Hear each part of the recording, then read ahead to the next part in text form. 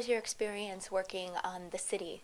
What was that experience? That was so much fun. I knew a lot of those people before, and actually the crew are awesome friends of mine too. So I was at Fashion Week, and I ended up doing some interviews, and I still work with Elle.com sometimes, which is great.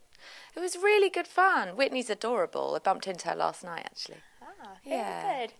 Which fashion weeks have you been able to attend, and can you talk a little bit about the experience of, you know, kind of being behind the scenes for Fashion Week? Because I know you probably get to watch the shows, but did you actually get to go and interview a lot of people and kind of go see behind the scenes? Is it as chaotic as it looks in all the videos? It's so much fun. It's a real bustling. They're all different because I think it depends. If the designer is pretty laid back, then that feeds and all the models are pretty chill. But then you get some designers who are like high stress. It's all very exciting. I interviewed Derek Lam backstage at New York Fashion Week this season for Elle, which was brilliant, and he was very chill. He's lovely.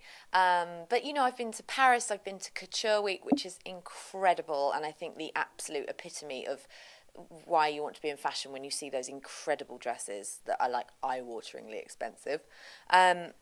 London's always fun because they're very good at bigging up the young designers. There's Central St. Martin's, which is our equivalent of Parsons in New York, the biggest school.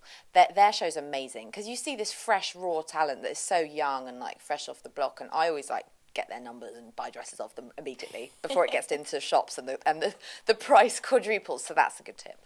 I would love to go to Rio Fashion Week, and I think I'm going to go to Sydney Fashion Week soon too. So.